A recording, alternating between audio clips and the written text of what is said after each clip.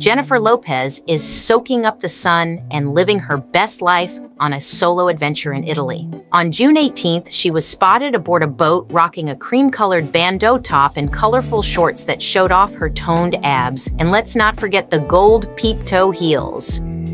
Because why not? Ben Affleck was nowhere in sight, but J.Lo didn't seem to mind, accessorizing with a chic Christian Dior hat basket bag and gold sunglasses. She was all smiles, enjoying the company of friends and the gorgeous Italian scenery. Talk about a glamorous getaway. Let's see if she comes back with a new outlook on marriage. Stay here with Celebrity Advance. We got you covered like a blanket.